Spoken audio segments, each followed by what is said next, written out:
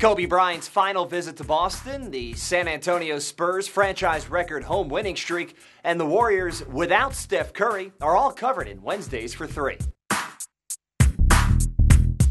Kobe Bryant's final memory at TD Garden as a player will be victory, as the Lakers took down the Celtics 112-104.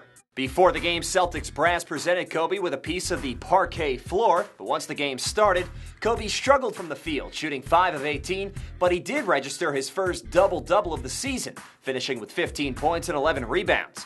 Bryant also buried a game-clinching 3 in the final 2 minutes as the Lakers picked up their 6th win against 27 losses.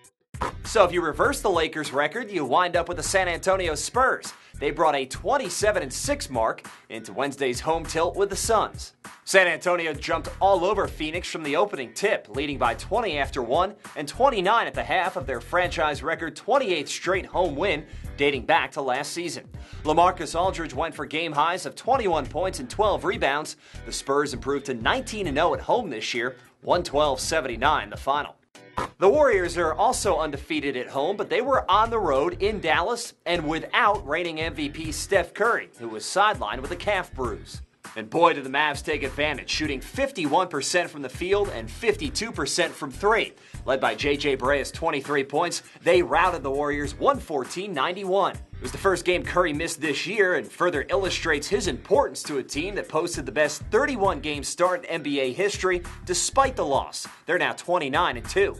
And we'll close out for 3 with what seems to be a positive resolution to what was a very scary story that emerged earlier in the day. Knicks forward Cleanthony Early is expected to make a full recovery after he was robbed and shot in the knee in an incident in New York City early Wednesday morning.